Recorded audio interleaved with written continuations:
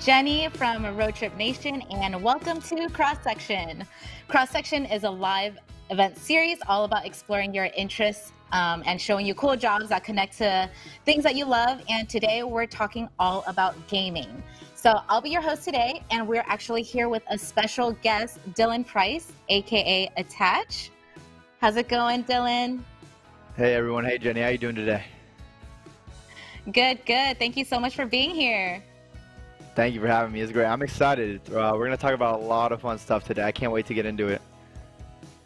Yes, I'm excited too. But before we get into that, let me introduce to you my co-host, Carla. Hey Carla, how's it going? Hey everyone. Hey Dylan. Hey Jenny. Hey Carla, how you doing? Doing well. Ready for this conversation.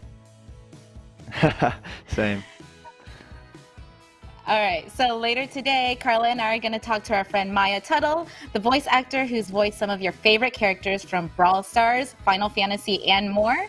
And later on after that, we're going to dive into the intersection of gaming and computer science and talk to Khalil and Ahmed Abdullah, the game developers who founded Decoy Games and created the multiplayer underwater shooter Swimsanity. Here at Roadtrip Nation, we love exploring the intersection of interests and showing you jobs and career paths you may have never thought of.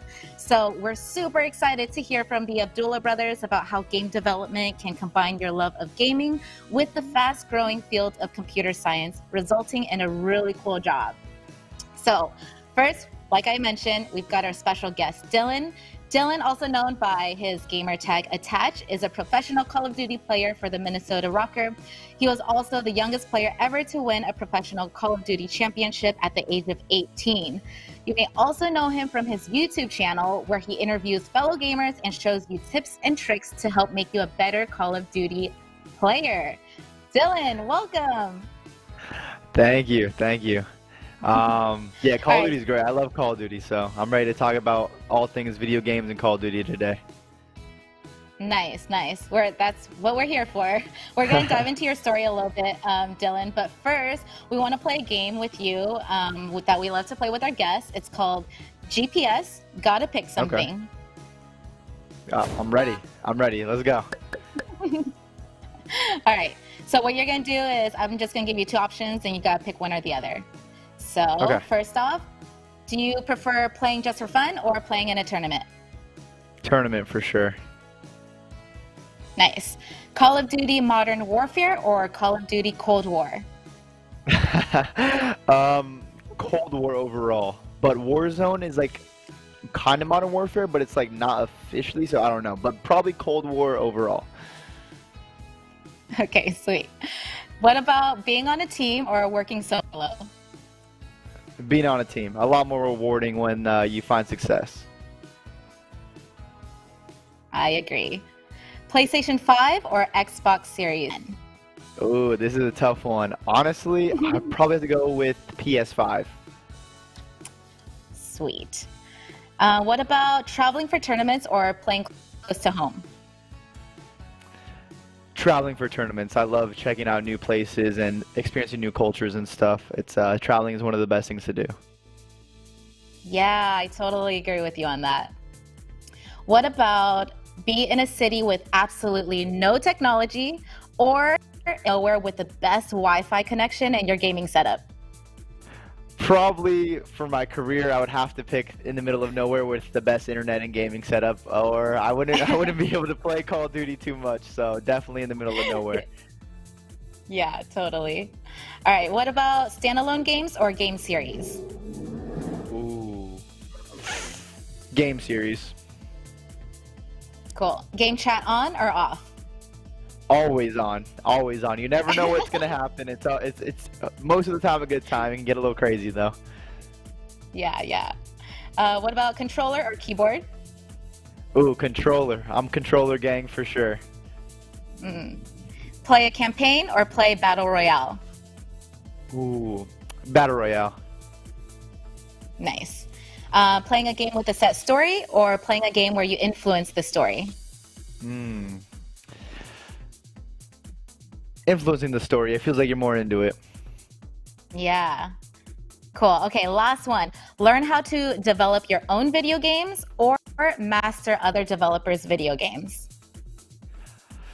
Probably master other developers' video games, kind of like what I'm doing now. I think it's just really fun and rewarding when you do it. Yeah, I totally. think We do have a question, one more GPS question. Salty or sweet snack when gaming? salty or sweet snack, probably salty.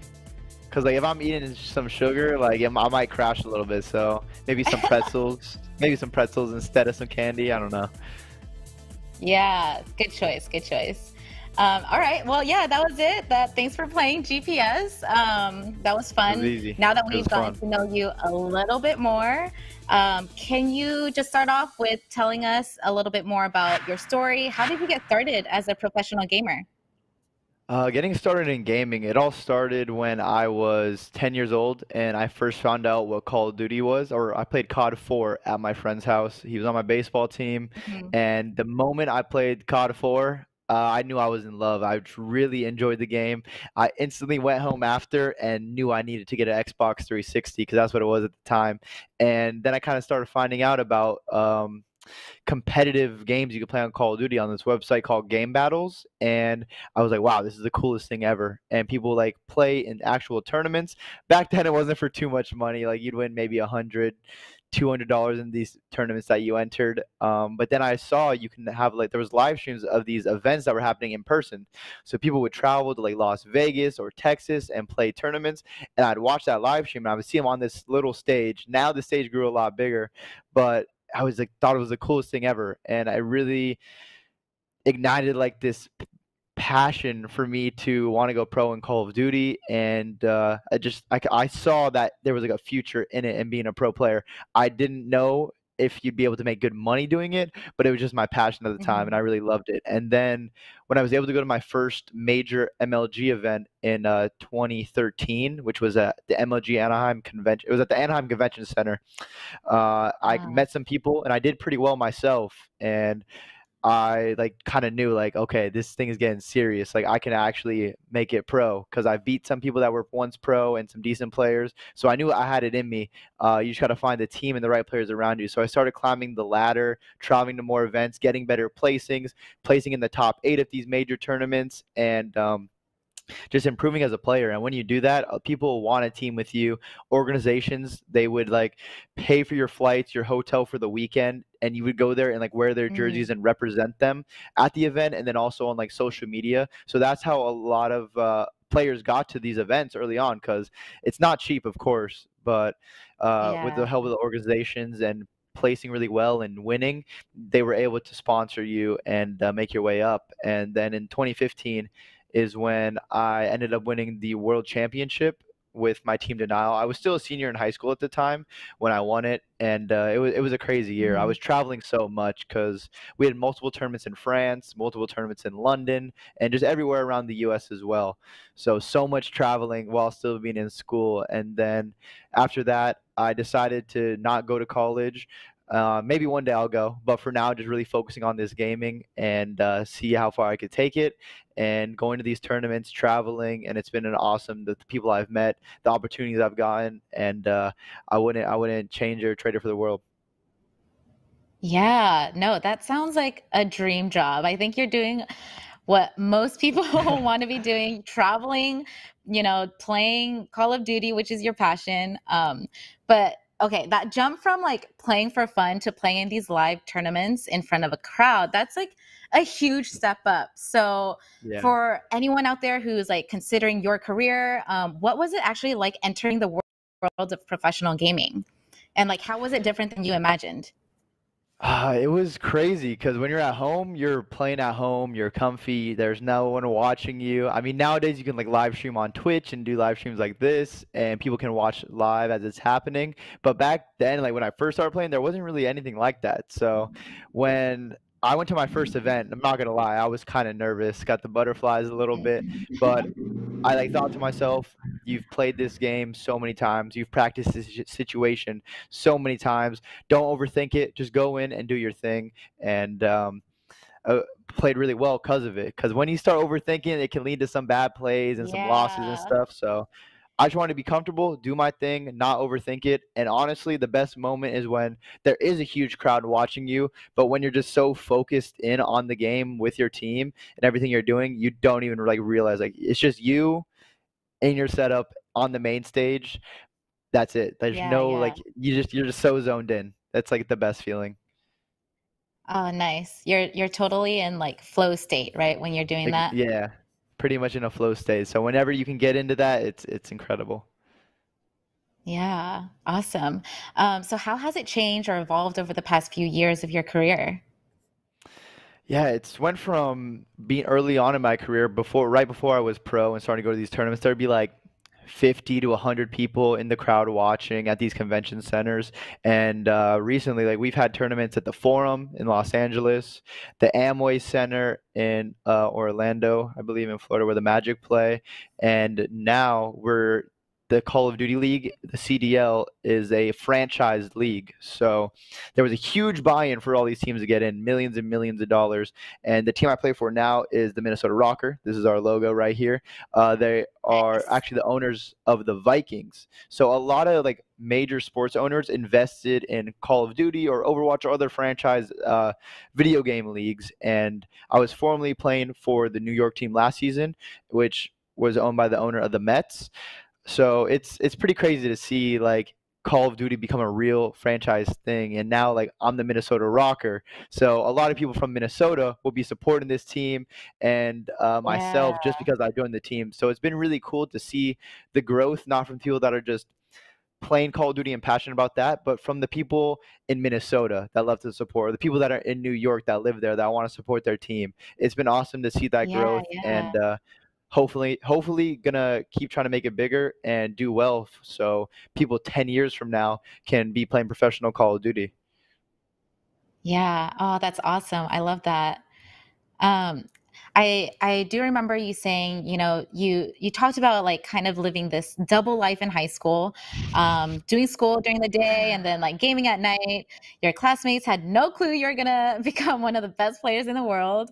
What was that like? Like kind of just grinding away at your dream in secret. And what was it like when people started finding out who you were? Yeah, so before we really got into high school, my friends and I would always play. Like, go over to their house, we're playing Call of Duty, and like we would play like competitive games too. So like my close friends knew I played competitive games, but by the time we got into high school, most of them all quit, and I was just like I loved it. So I would just keep on going crazy, and my friends would call me on the weekends like, "Yo, you want to hang out or do something?" And I was like, "Oh, I'm sick," and I pretty much said I'm sick for the whole year and I was just at home playing Call of Duty, Uh, and I'd be perfectly fine on like the Monday of school.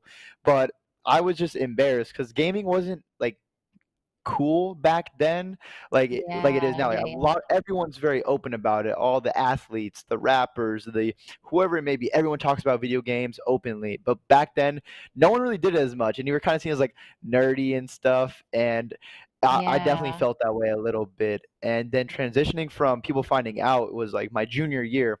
People were just like, "Where is Dylan? Like he's gone like on Thursday, Friday, and then Mondays of multiple weekends on school. Like where is this guy going?" And then there was a Fox Sports article that got put out, and it was titled like "Gamer or Student by Day, Gamer by Night." And I think some of my friends kind of saw that and started like telling people word kind of got around.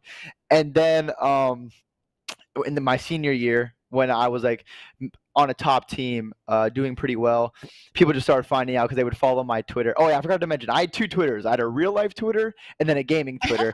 Eventually, I deleted my real life Twitter. I'm like, I don't need two Twitters. Yeah. I'll just use my gaming one. And so the senior year is when I started finding some major success. That's when I won the world championship and a couple other tournaments that year, and it was awesome to see my friends also support me, like everyone in the school supported me, and then my like the school itself, like the people that worked there in the front office. When I won the world championship, I went back to school like a week later, and because we had like a break during that time, I didn't ditch school for a week, don't worry. I went back a week later, and I was in class, and they called me in. The yard duty came and picked me up from my class. I was like, oh god, what did I do? Or what are they gonna say? Are they gonna say I can't like keep going to these tournaments and missing school? But they actually had a poster from the world championship that was played in Los Angeles that I won, and they just asked me to sign it and stuff, and then they put Oh, it that's up. So that was awesome. really cool. Yeah, it was really cool to have like support of the people at my school, my friends, and everyone in that community about it. Yeah. Oh, that's amazing. I love that. I love that you had like so many supporters. I know, your mom had admitted that she wasn't always like super supportive of your career. And I think a lot of people who want to pursue professional gaming probably know that same feeling. What's your advice for people out there who like are maybe feeling or being told that their gaming dreams aren't legitimate? Here at Roadtrip Nation, we call that the noise, just like people saying what you should, what you shouldn't do, and not really take into consideration like who you are. So yeah, what are some words that you have for some other people who might be feeling the same? Yeah, no, it's completely understandable that people would question it. My parents would question it all the time back then, and back then there wasn't these huge, spectacular tournaments going on for hundreds of thousands of dollars. Players weren't being salaried in these leagues and just to play professionally like they are now. So it was definitely a real concern, like because everyone, all the parents and guardians want the best for their children and their people they're watching over. Mhm. To just make sure they're making the right steps, taking the right steps, and making progress in life. So it's completely understandable. Yeah, But now the nice thing is that you can see these tournaments where people are winning hundreds of millions of dollars over the course of one weekend or over the course of a season. These tournaments that are yeah, just packing out whole stadiums of people just spectating to watch. So it's a lot more official now, and I think it would be much easier. It would have been much easier for me if they had like these huge things back then because I tried yeah. everything to tell my parents. Like Uh, my mom would take me to these tournaments that were like local. So that was actually a huge help in just improving as a player and meeting people in the scene. But there wasn't anything like playing at the Forum or at the Amway Center yeah, or playing in this huge franchise league. So there is evidence and proof that it is a thing now, and it can be done with like the hard work and determination. But yeah, it mhm. was definitely a little stressful at times. I have a lot of funny stories of my parents telling me to get off the game back when I was younger, and now I'll be chilling on the couch downstairs while I'm visiting them, and they'll be like, "Why aren't you playing right now? Like, what's wrong with you?" So now it's like completely flipped. They want me to be playing all the time, but back then they want me to get off and make sure I was doing my schoolwork and playing my sports and Yeah. all that. So it's crazy how far it's Aw. come now. Yeah, they're your number one fans. They definitely are. They definitely are. Oh, well, since then, you've really leaned into your skills and you're running this really successful and honestly, like really helpful YouTube channel, teaching others some of your tips and tricks. Why is it important to you to make time to engage with the gaming community and share all of your professional knowledge? Honestly, there's a couple reasons. One thing, Call of Duty in for sure has been a big thing about building your brand. Like there's been teams and people like Optic Gaming and Nade Shot and Scump who are huge. Have hundreds of millions of followers across social medias, and teams like FaZe Clan, which I was on for 4.5 years, and they are just making videos that are just people fall in love with them and just support them throughout their journey on this professional gaming or YouTube, whatever they're doing. So there was always a very big emphasis on making content and just having people like enjoy your story. And that's the way I kind of always looked at it. Like if I'm going to be gaming and doing all this and traveling and meeting so many new people, why not put out live streams on Twitch or videos on YouTube that people can watch, interact with, and just like I can become friends with. Like there's so many people I've met at these events who have been in my live streams who I've seen multiple times at this certain event every single year. And it's just been awesome to meet all these people. But then also, it kind of depends on the person because there's all different types of content you can do. Personally, I love Call of Duty and I love seeing people improve at Call of Duty. So that's why I just put out the Yeah, tips and tricks videos because there's no better feeling than when yeah, someone says, "Oh, I watched your video and it helped me get this many more kills or do this much better, my team win this much, or just make me love the game more." So that's honestly like the best compliment you can get from someone, just saying that you helped them out. And that's just kind of a thing I found a yeah. passion for within my passion of Call of Duty, and it's just been a great experience. But there's so many different types of content you can make in this gaming space and at these events when we can go to these major events again. It's just been Yeah. kind of a dream for myself and all the others who have been lucky enough to make this a career. So you don't want to just let it go to waste. You want to make the most of it. Yeah, yeah. That's awesome. I love that you're sharing that with the community and you get excited for other people to improve. That's awesome. I know I've been asking a lot of questions, so I'm going to take some audience questions. Ben here asks, of all the people you've met who in the video game industry, who has the coolest job? Besides you, of course. But who do you think has the coolest job that you've met? Okay, that's a tough one, Ben. The coolest job. I don't know, because I feel like that really depends on the person. Like personally, like I love gaming, so this would be my like I love competing in gaming at the top levels. This would be my dream job. But then I met people who create games, which is incredible. Like I would love to maybe one day create games. I probably am not smart enough to do that or have Yeah. any kind of knowledge about that yet, so it would take some time. But creating games would be awesome.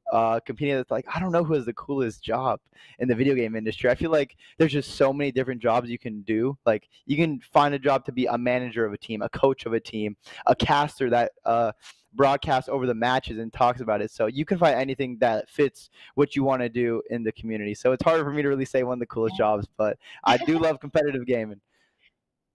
Yeah. Awesome. Also, this is really cool. Agency says, tell him thanks. He made a video on COD settings that totally helped me. So awesome that you put that out. Agency Thank you also for asked, watching does it. Rocker have a Thank you team? for watching.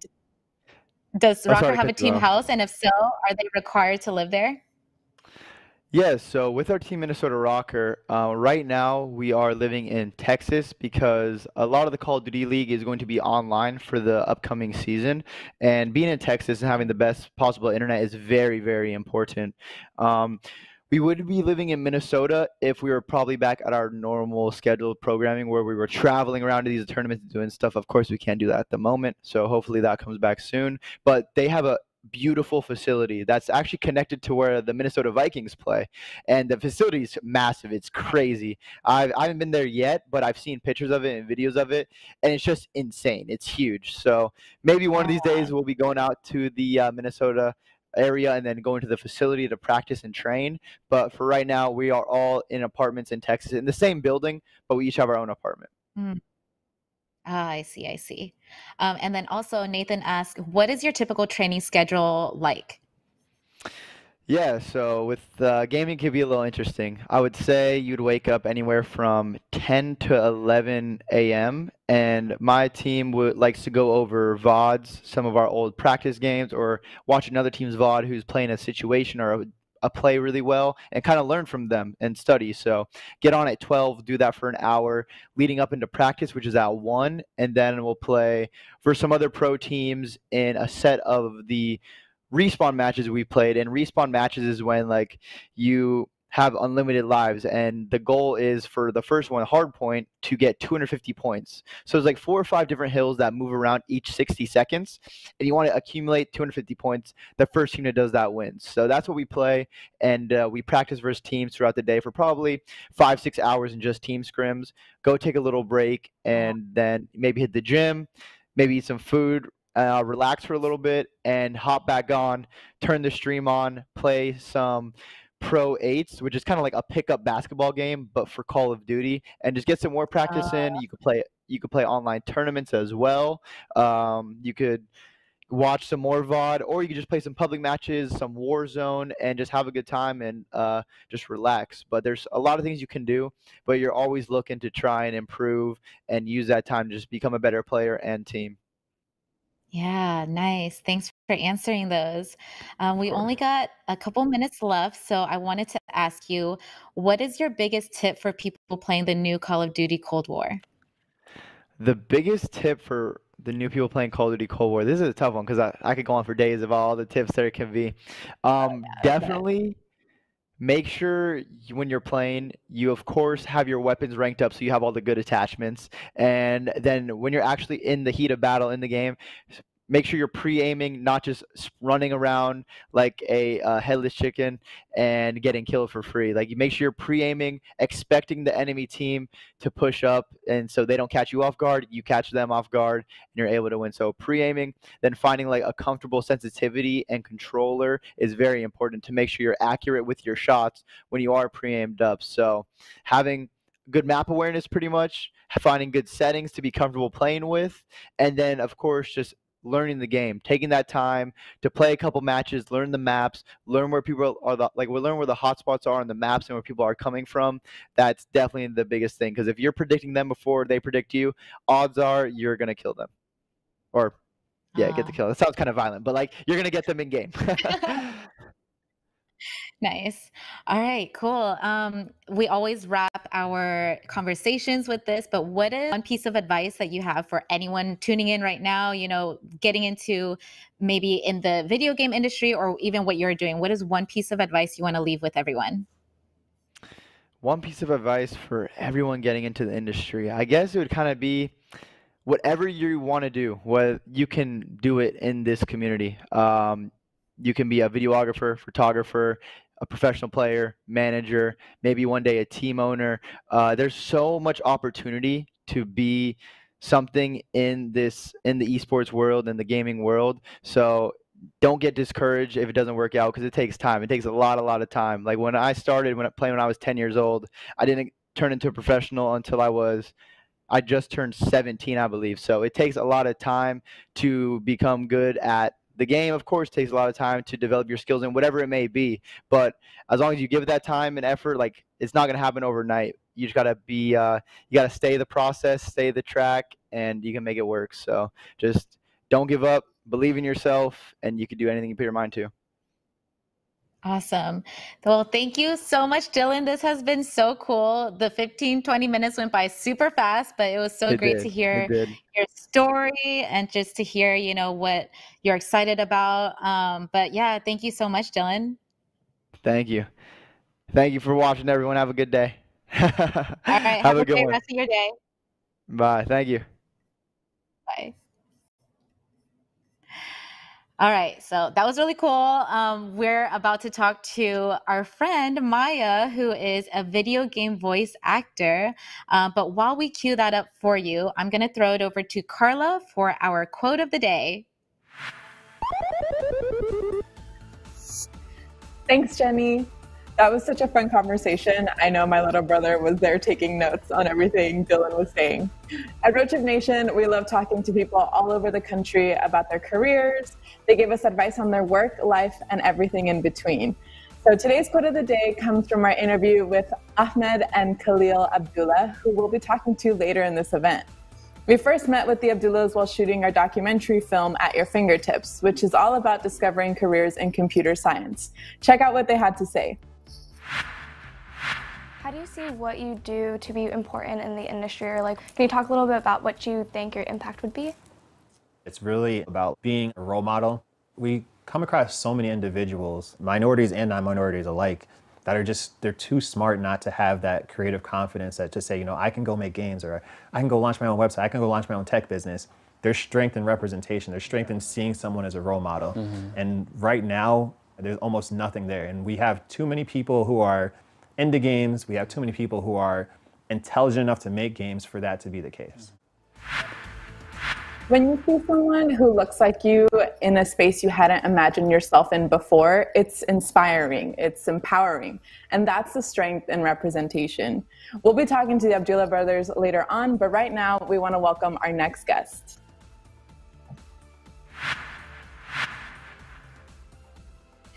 Maya is a voice actor who you may have heard in awesome games like Brawl Stars or Final Fantasy VII. Please, everyone, welcome Maya. Hey, Maya. Hey, everyone. Hey, Jenny. You're doing awesome. This is so cool. It's so good to see you, and this is so cool that we get to talk. Yeah, I'm happy to be here. Thanks for having me. Cool. Thanks for being here. So before we jump in, we want to do a speed round of fun questions so everyone can get to know you a little bit more. So I'll just be shooting you rapid fire questions, and then you can just let us know what your answer is. How's that sound? Sounds good. I'm ready. All right. So first question, what's something weird you like to do to warm up your voice? Sometimes I sing the Daniel Tiger theme song because it's so cute, and my baby daughter likes it. I love that. Can you sing it for us real quick? I'll be back when the day is new, and I'll have more ideas for you. And you'll have things that you'll want to talk about. I will too. It's very heartwarming. That's the closing I theme. love that. Thank you for singing that. Okay, next question. What's the most memorable voice acting gig you've done?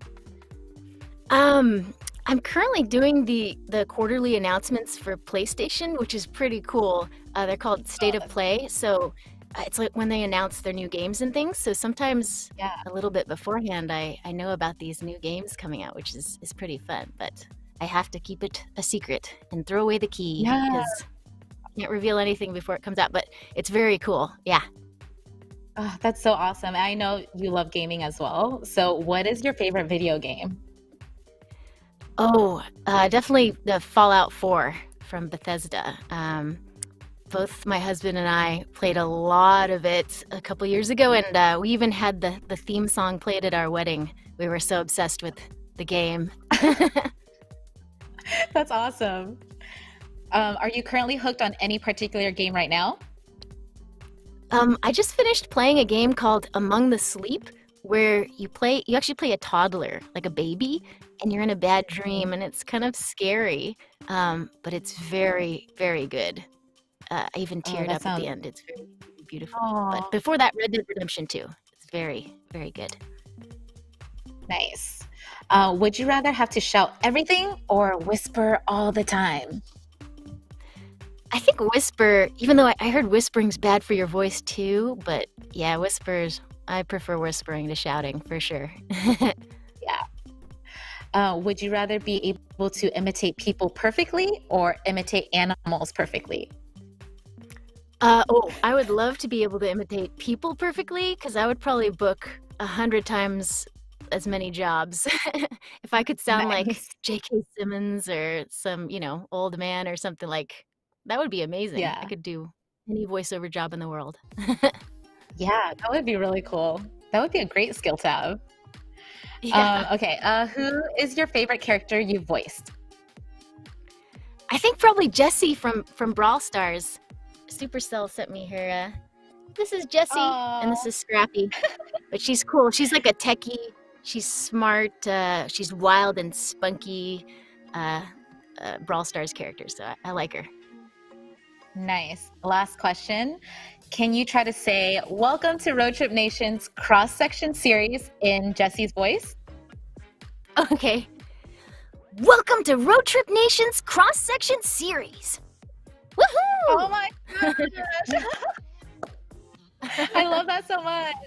Thanks for doing that. All right, so now that everyone's familiar with your talents, can you tell us a little bit more about your story and how you got into your career path?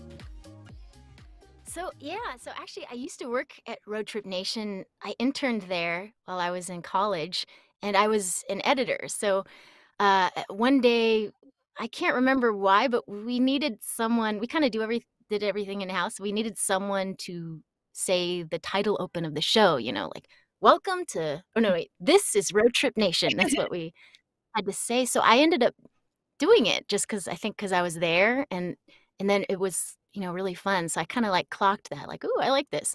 And then I was also in a band at the time, and my band got signed. So we went off to tour and all that. And my editing skills from Roadtrip transferred over to music production skills. And it was easier for me to learn the music software.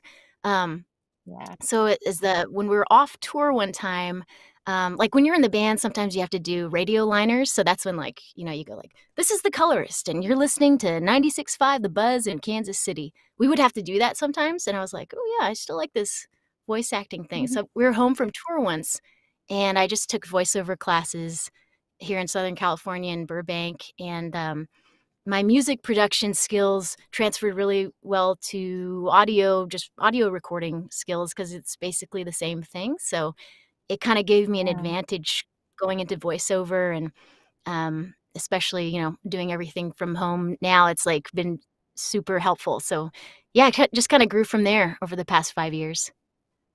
Yeah. Oh, that's amazing. I know. Every time we hear your voice here, we always say, "Oh, it's Angel Voice Maya." So that's really Oh, cool that, this is what you're doing now with all oh, these different yeah. voices.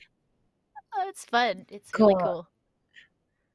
I know you have some footage of your studio. Can you walk us through, maybe a day in the life of yours? And once the studio footage goes on, just walk us through what your studio looks like, what kind of setup you have, anything like that. Yeah. Yeah, so my studio is actually at my house in a room. So we have this, you'll see this big gray block. That's a 6x4 vocal booth called a whisper room. Yeah. So I got my desk in there. I got my Golden Girls on the desk there. They wish me luck. My Fallout power armor there. So I walk into the booth here, got my mood lighting. Stuffed animals also actually help with absorbing frequencies that you don't want in the recording. So I have acoustic panels there. It kind of all just helps make it a really tight sound once I close the door. This is my interface. This helps me connect my microphone to my computer. So my MacBook Pro is outside the room, so you don't hear the fan or anything. That's my microphone. It's a U87. And I use Logic, which is what I used when I was making music, and the same thing too. So I use Logic to record myself, record my voice, and I can send out the files to a director or whatnot. Sometimes I'll do sessions where the director's calling in. I'm actually in the same booth right now. So the director calls in here and I just hear the person over my ears, and then we do all the takes. It's kind of like, it's basically you're an actor, but you don't have to worry Yeah. about what you look like, which is nice. Nice. I love that. So what's your process like for like a specific project? Can you walk us through that? Yeah. So it depends on whether it can go many different ways. Like for Final Fantasy, they actually brought me into the studio, so someone else is recording me, and the director's in the same room, and we'll just go line by line. I'll have the script in front of me, and usually you'll do different takes, and the director will either guide you or be like, yeah, that worked. But most of the Yeah. jobs I do, I record from this booth. So either a director will call in and direct me line by line. I'll record everything here and I'll slate and label the takes so that Yeah. I can send them all the takes at the end. And then the other way that it can happen, because software is really cool these days, there's a software called Source Connect where an engineer, I'm here in Southern California, and an engineer in like Boston can take the direct feed from this mic and he or she can record it on that end. So I don't have to do any work. Mhm. They just hear everything that's coming out of my microphone here. So there's a number of different Yeah. ways it can go. Yeah. Yeah, nice. I know you sent over some Brawl Stars footage, so let's take a look at that, and maybe you can walk us through what we're seeing. Oh yeah. So this is my character in the game. This is a mobile game. Time to get constructive. My voice here when you choose your character. So Oh, a director nice. remotely directed me on all these lines, and then I sent him all the lines afterward, and they programmed them into the game to be triggered by certain actions in the game. This was me playing this morning, and I'm not very good at Brawl Stars, but it's very fun. But I played my character Jessie to kind of show you. So like she has a turret named Scrappy. It's her sidekick. So when she puts it down, like when she gets hit, you'll hear like, "Oh no!" Yeah. And when she puts the turret down, you'll hear different sounds like, "Where will I put my friend?" Like different things. So when she gets hit, certain lines are triggered. When she's like looking for a place to put her turret, certain lines are triggered. And Yeah. I did Oh, lots of that's so screaming, like, cool. "Wow, ah!" You'll hear like all that in there. Yeah. Oh my But God, yeah, I that's recorded amazing. all these lines in this booth, and then they inputted them into the game to sort of happen at different moments. So it's pretty cool. Yeah.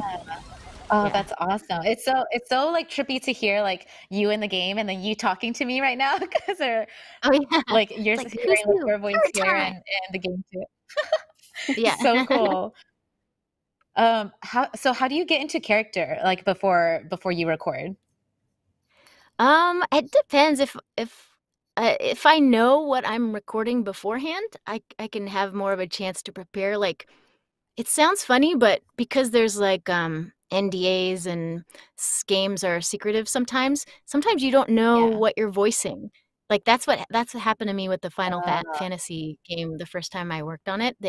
They call it something else, and then you don't even know what you just voiced. They kind of tell you in oh, the I see. moment, like, you're this type of, you're a little boy or you're a little girl in the street or what, like, you're a shop owner. You kind of have to like they actually recommend you take improv classes if you're interested in getting into voiceover so that you can just on the spot come up with different ideas Oh, and things like that. So sometimes oh, you that don't have totally an makes sense. opportunity to get into character, but yeah, it's a good Oh, challenge. got it, got it.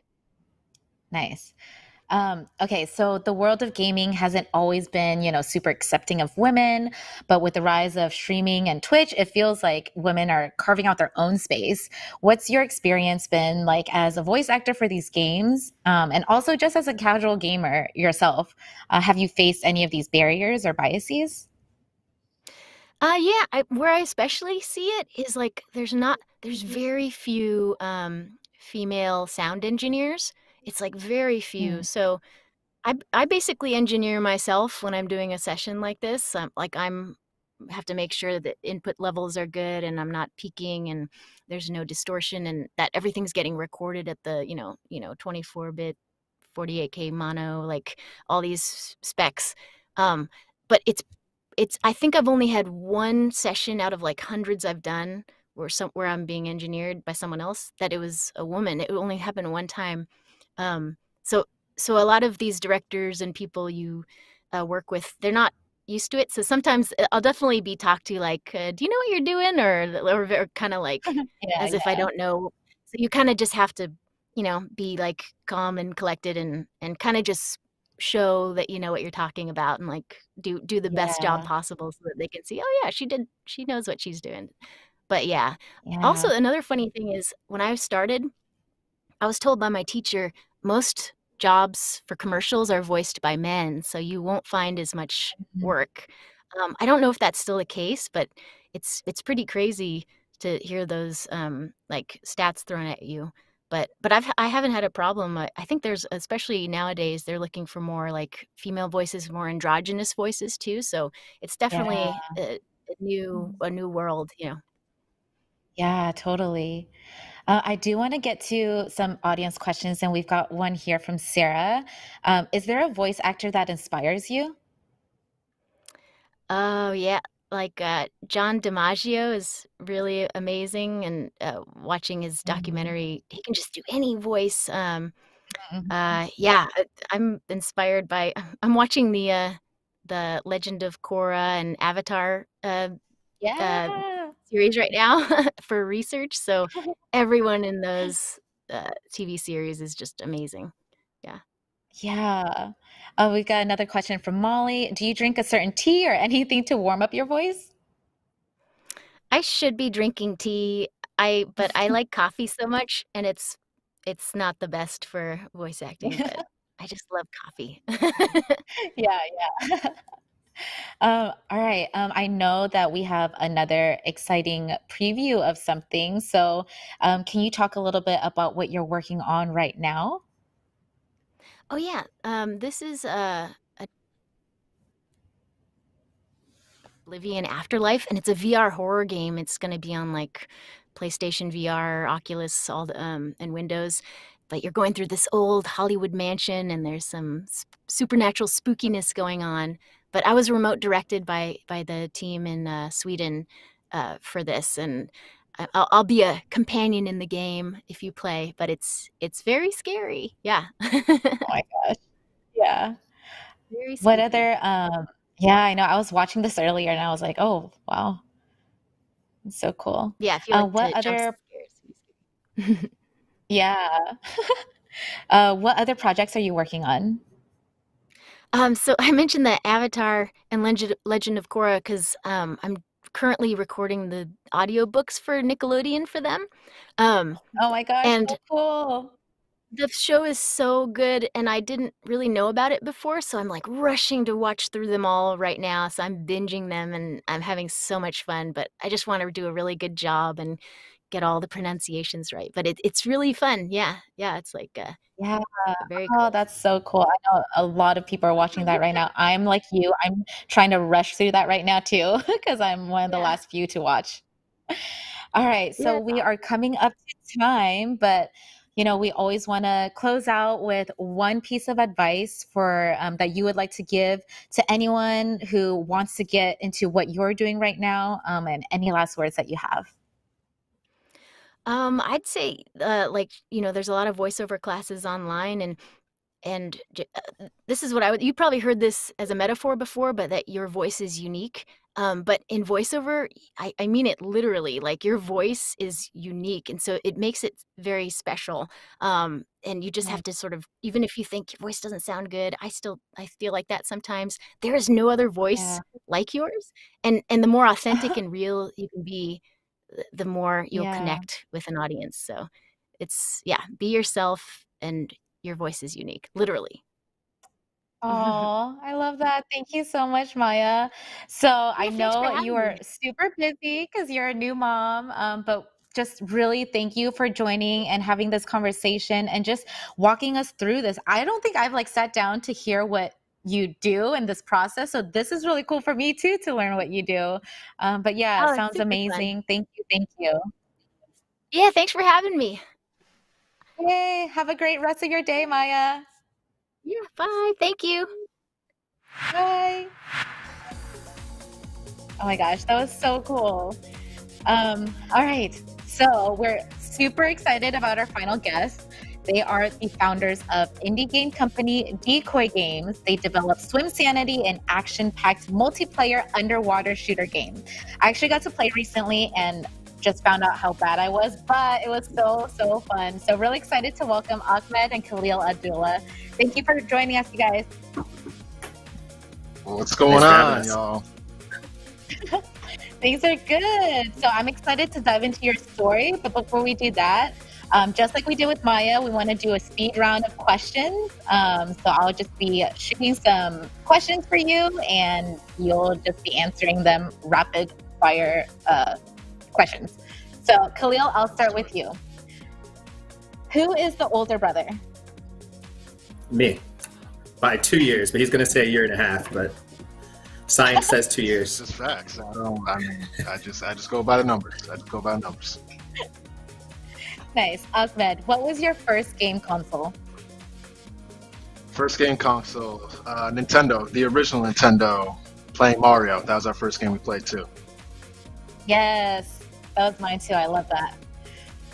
Khalil, what's your favorite game console? Oh, man. Favorite game console all time? I'm going to say Xbox 360, but Nintendo 64 is right there. Oh, nice. Ahmed, who has won more Swimsanity games? Oh, better answer That's this easy. right, I mean, don't you're go talking line to the up- champion don't go- right now. don't go I line in mean, front of all I these always throw people. myself off the leaderboards just to make sure everyone else has a chance. But yeah, you'll see it today. I mean, I lead the charge. I know I'm the younger brother, but someone has to step up. So yeah. Can't be lying in front of all these people. That debate will keep going. Khalil, how often do you read fan feedback? Oh, all the time. That's like one of my main roles. So I'm always interacting with fans, good or bad feedback. I'm here for it. Yeah. Nice. Ahmed, what's the longest you've sat playing video games? Ooh. Yeah, college, Call of Duty, Modern Warfare, the original one. That was, I mean, I'd say maybe like 15, 18 hours. I mean, it's obnoxious. So Oh, wow. yeah, that's all you do at college. You just like do school stuff and then you just play games. That's what I felt. Yeah. Nice. Khalil, how did you come up with the name Swimsanity? Okay, this is supposed to be a rapid question. So it was a silly game based off a Mario arcade game. In the Mario game, he used to go to the bottom of the ocean and try to grab gold from a big octopus. In my version of the game, I added a bunch of different sea creatures. And then we added a bunch of weapons and stuff like that, and it just was an insane game. And I'm corny, so I said insane and put it with swim, which was Swimsane, but that wasn't insane enough, so then I made it Swimsanity, and you know, that's where we are here today. Nice. And I guess last one, were there any other names that didn't make, or what were the other ideas or names that didn't make the cut, Ahmed? Yeah, so that wasn't the full name he had. It was actually called Swimsanity Muba Jiver, the Scuba Diver. And I was like, nah, that can't happen. We can't have that whole name on there. So we cut that whole part off and kept his corniness to us a little bit. So we kept it Swimsanity. I let him have that. Nice. I like that. All right. So you got through the rapid fire questions. Thank you both for playing that. Now that we know a little bit more about you, can you two tell us, more about your story? How did you get started as game developers? Ahmed, well, I'll go to you first because we started with Khalil last time. So a lot of people think you might have to go to a school in order to learn all these things. We did take computer science as our base, but we didn't have any classes that taught us how to create games. So out of college, we just went in and started researching online. After we went to UMass, we basically went to YouTube University and searched a bunch of videos that had to get into game development. And we used Khalil's project, Swimsanity, as he talked about, that he had as a Flash project when he was in school. And we just wanted to get on consoles. That was our main thing. We really want to be console game developers. Yeah. And we just kept researching and doing prototypes over and over and built these PC builds. And we went to little conventions. And eventually, once we got the attention, of these console publishers, we were able to secure contracts to get on the platform. So it was definitely an experience to keep going through prototypes, but it was something where, especially now, it's a lot more accessible, the game engines and the content. So don't be afraid to just jump on there and get started on game development. Yeah. Khalil, can you talk a little bit about having a full-time job while working on a passion project and just learning your craft? Yeah, one of the big things for us was when we first got started, we went to computer science, and we chose to do that over getting a game developer degree or a game design degree. Not that there's anything wrong with the game design degree if that's what you're doing, but we felt like it gave us a bigger umbrella and some backup plans just in case the game development thing didn't work out. And as you know, especially nowadays, every company needs somebody with a technology background. So my first job coming out of college was actually being a solutions consultant, selling healthcare software. Had nothing to do with my passion. Anybody who worked in that last job can tell you I did not like it. But it helped pay the bills, helped keep food on the table, while I was able to work on my passion job, Decoy Games, on the side. And, while it was a bit of a longer process, it kind of gave us that foundation to really launch Swimsanity and Decoy Games the way that we wanted to. Yeah. Can you guys break down, how to use computer science or how it's used on a day-to-day basis? Give us a simple explanation of how computer science works in the game development world. Which languages do you work in, or what kinds of software do you use? Yeah, for sure. So we work in the Unity game engine, which is built with C#. So it's object-oriented language, object-oriented scripting language. And if you know Java, it's pretty easy to kind of jump into one another. But I feel like computer science is all about problem solving. So just ideas of coming up with algorithms, knowing the problem and trying to figure out the solution, the best way to do it efficiently. Gaming is all about the same thing. So it really has a big cross section of there. As Khalil said, I really feel like computer science actually allows you to kind of think outside the box instead of just thinking in the game design aspect. So really, we use our computer science skills all the time, every day when we're doing our work. Yeah. And Khalil, what importance do you feel computer science has on your work or the world? Yeah, I think just as far as a computer science degree, it really gave me the foundation, regardless if I was going to development or not. With coding, right, algorithm solving, mathematics, all the different tools that I needed to really get my career off and going. And like Ahmed said, it's not so much learning exactly the language of programming. It's teaching you how to problem solve in a tech fashion. So like you said, really that ability to problem solve, kind of opening your mind to things that you might not have seen before you got into computer science was really big for me. Yeah. And I know Khalil, you said in the past that you didn't always have a role model to look up to in the gaming industry. Has that changed at all? Do you feel like you've become the role model for others? Yeah, I think that was kind of one of the blessings of working with my brother because, there wasn't really anyone in the gaming industry doing development and stuff, at least not publicly, that I felt looked like me or acted like me or whatnot. So one of the blessings that we had was to be able to kind of rely on each other. So, when we were struggling with something and maybe we see people around us who are excelling and maybe we don't feel like we can relate to them or what we're not comfortable relating to them or whatnot, we were able to relate to each other. So we kind of, and that wasn't just at school, even now on and, past school and into our careers and everything, we're able to rely on each other, help each other out and kind of give each other that confidence. And we're hoping that, us along with others who we've met along the way in the industry after that, we can give that confidence to younger people who are coming up and maybe looking to find role models, whether it's people of color, women, really anyone who really needs that reliance who can't find it. Yeah. Nice, thank you. Ahmed, what has been rewarding for you about holding space for underrepresented groups in game developing? And also what has been a challenge when standing up as a role model? Yeah, I mean, as Khalil said, it's definitely a challenge when you're in the industry where you only represent 1% of the game developers. And we represent a significant amount more of the actual consumer. And that balance is just not acceptable. So when you go into this industry, you want to be a thought leader and be able to open doors for others while making sure that you are, being a great role model to actually break through and create games that are great. What we try to focus on, is definitely giving a platform for Black excellence from underrepresented communities. And we got to be able to do that, but also make sure we're always opening our doors and going to places so we can teach that. As we're developing Swimsanity, one of the things we really focused on while we were right deep in development, we went to Boys and Girls Clubs. We held events such as Game On back in February to focus on Black excellence and people that are doing great things in the industry, but also just going to schools and teaching and showing that there is a path. And, and I feel like we've, as people of color, we've always had an opportunity to eventually break into different industries, whether it's music, movies, and entertainment. And we've always been able to revolutionize the area. So it's just a matter of time we get to do that in gaming. Yeah, that's amazing.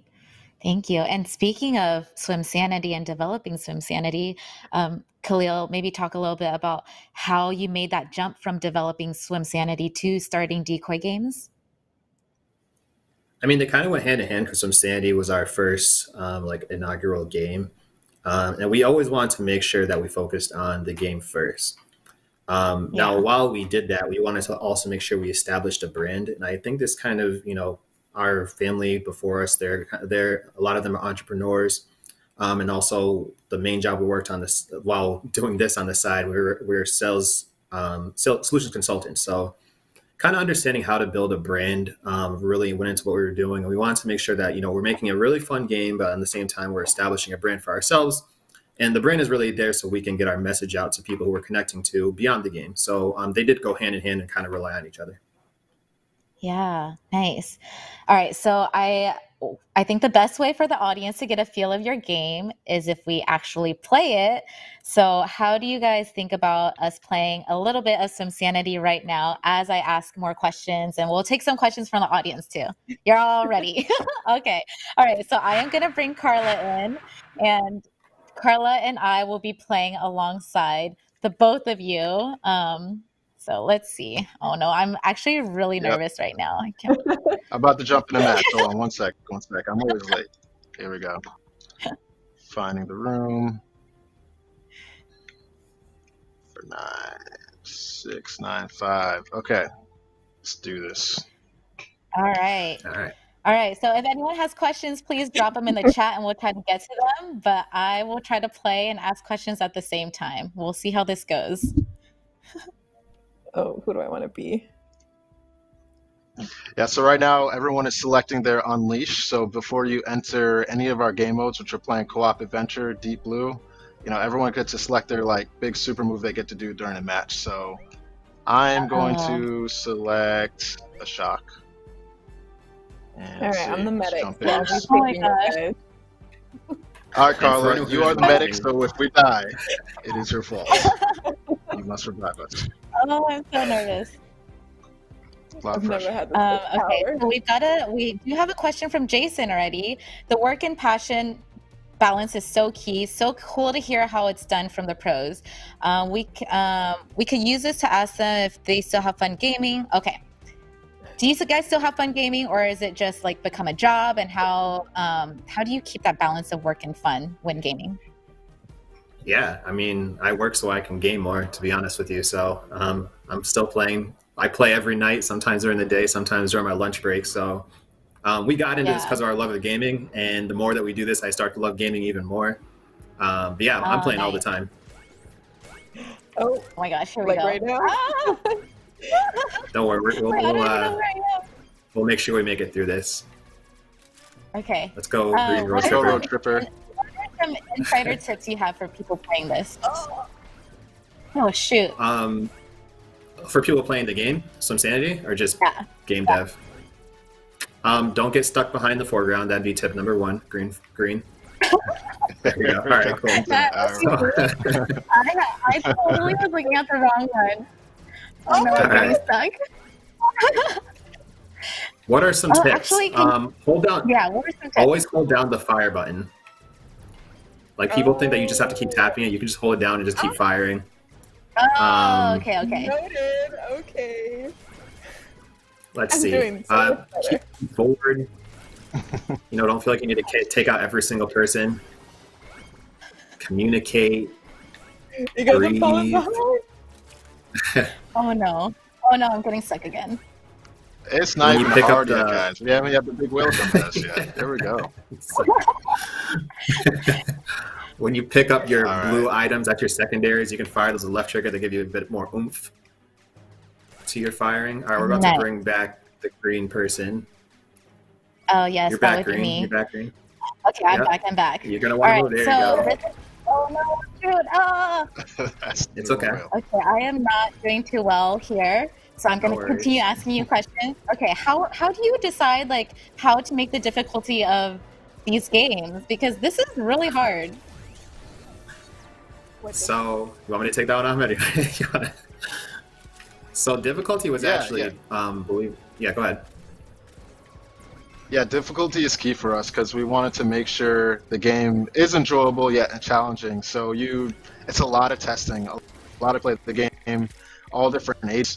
And we also had a bunch of different games show different levels of difficulty. So Adventure is probably one of the more challenging game modes, and we have our survival, which is a little more casual, and you're kind of sitting back on the game. So. Oh, Carla is gone. Carla, explain yourself here. What is going on? Another tip is to use your teleport. So you when you press the A button on controller, you can do this little phase through thing where you can go through enemies and foreground and stuff. So when you are getting stuck, it's a good way to get out of it. You guys are back now. You guys are back. Oh, okay. Let me try this again. All right, can you actually talk us through like how did you create this? Like what are we seeing right now?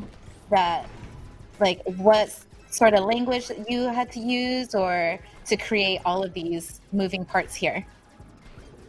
Yeah, so from the development side, we're using Unity for the game engine. And for those who don't know, Unity, from a coding side, uses mostly C#. And it's a lot of like object-oriented programming. Unity is also kind of a visually driven game engine, similar to like, Unreal and Construct and whatnot. So it's a lot of kind of like building the actual levels and stuff, then going back and doing the coding. Ready, Blue Road Tripper? Come on, Carla. Oh my god, no. Oh my god. She thought she was over. By what you guys were talking about. Did learning these languages come easy for you guys? I mean, so I think the computer science definitely helped, making sure of just learning new languages and learning the engine. But like I said, I feel like the internet has been an amazing place to just find out how to learn things, and there's some really great tutorials on there. So going up there, and there's really stuff for beginners. There's even visual scripting now where you don't have to code at all. You can code a pretty decent game without even doing any code. So there's a lot of different options for people. Are there any games that you guys have made just for fun? So the funny thing with Swimsanity, you're back, Blue.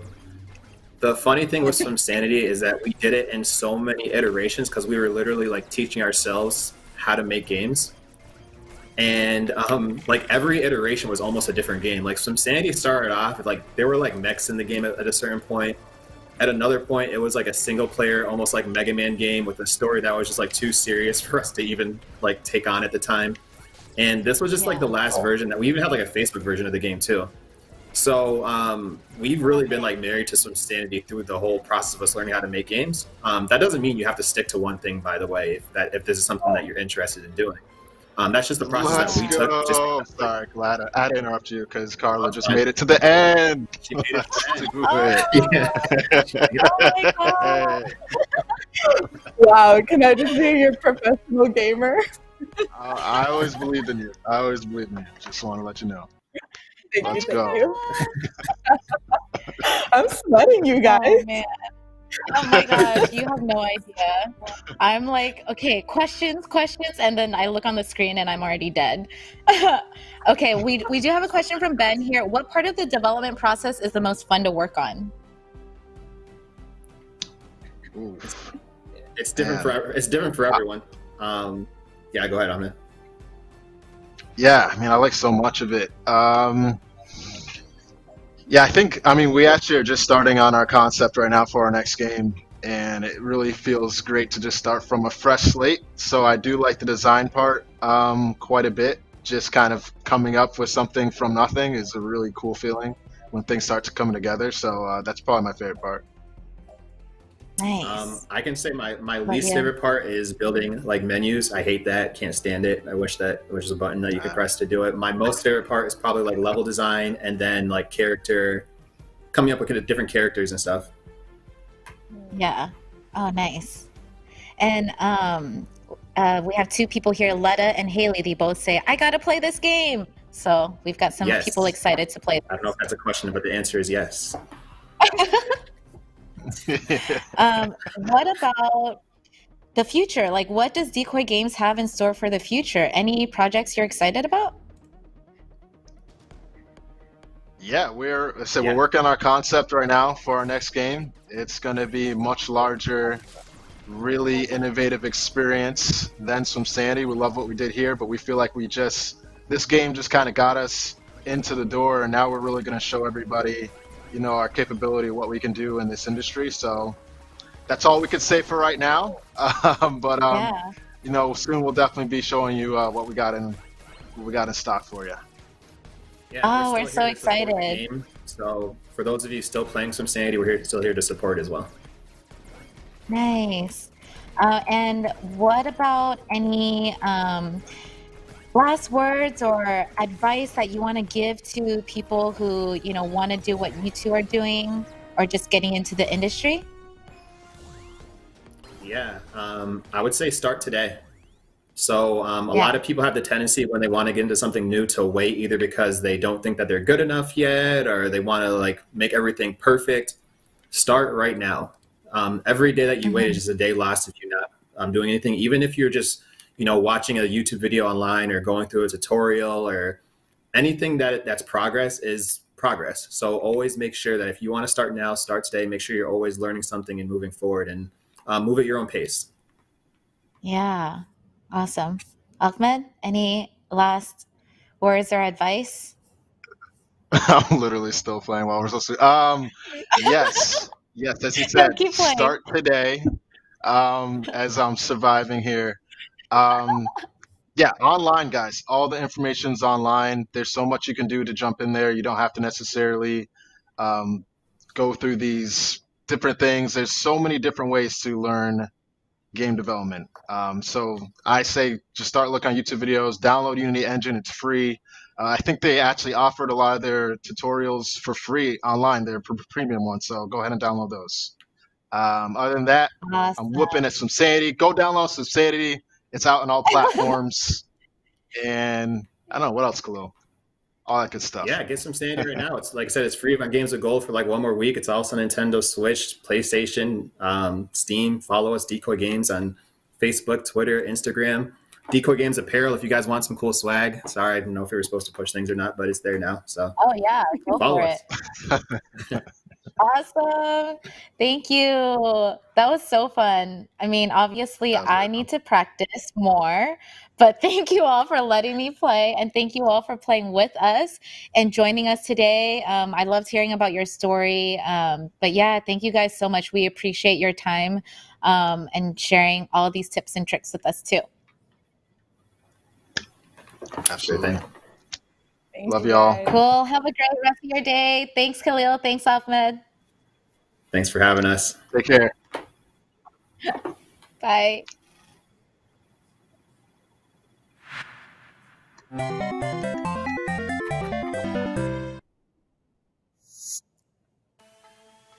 All right, you've seen how much fun you can have playing video games, and there's a lot you can do with a background in computer science. The possibilities are only expanding as the technology continues to play a part in our everyday lives. Jenny, I'm actually going to need your help to explore some of those paths, so let's play the first round. Okay, let's go. All right, who we got here? Character rigger. Tell us a little bit more about that, Carla. Yeah, this is for our stick figure drawing friends. You can use computer programs to build the skeletons of characters. So you pick the bones apart, you put them back together again, forming them, deforming them. All right, let's play another round. Okay. Ooh, technical artist. Tell me more about that. Yeah, as a technical artist, you bring art to life. So you basically animate game art by writing its computer code. Okay, let's do one more round.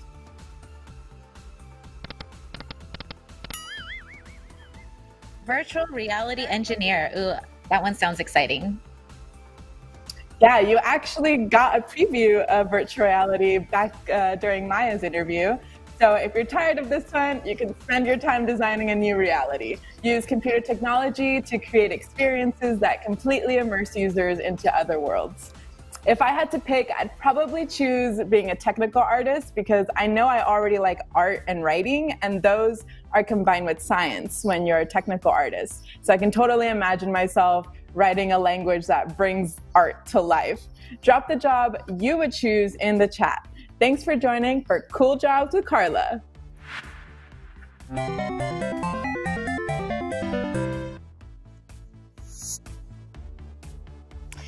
All right, thank you all for joining us today for Roadtrip Nation's cross section where your interests and computer science intersect. If you had fun or if you want to learn more about where computer science can take you, make sure to subscribe to our channel and check out the rest of our cross section events. I'm Jenny, and I will see you next time. Thanks all.